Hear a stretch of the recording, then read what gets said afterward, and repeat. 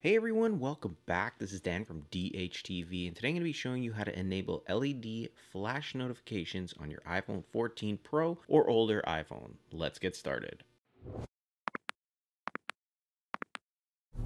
Alright, so I've got the iPhone 14 Pro right here, but like I said, this should work on pretty much any iPhone, and what we're going to be doing is turning on this little LED light that you see here on the back of the iPhone, and we're going to have that turn on when you receive notifications.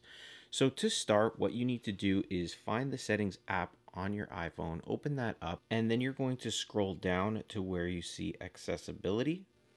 Scroll down just a little bit to where you see the audio and visual settings, tap to open it, and then scroll all the way to the bottom and you'll see LED flash for alerts. We're going to tap there. You have the option to have the LED flash for alerts turned on, so we'll tap that. And then you want to have the flash while unlocked. A lot of people ask me about this.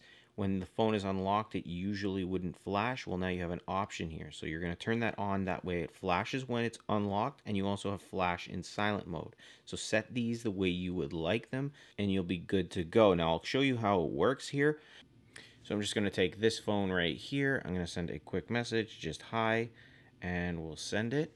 And within a few seconds, you'll see that it'll start flashing right here on the notification. And those type of flash notifications should work for pretty much all of your notifications. If you find that it's not working, you can just restart your iPhone. It usually fixes the problem, but you can go through your notifications here and make sure all of the apps that you want to have notifications are turned on.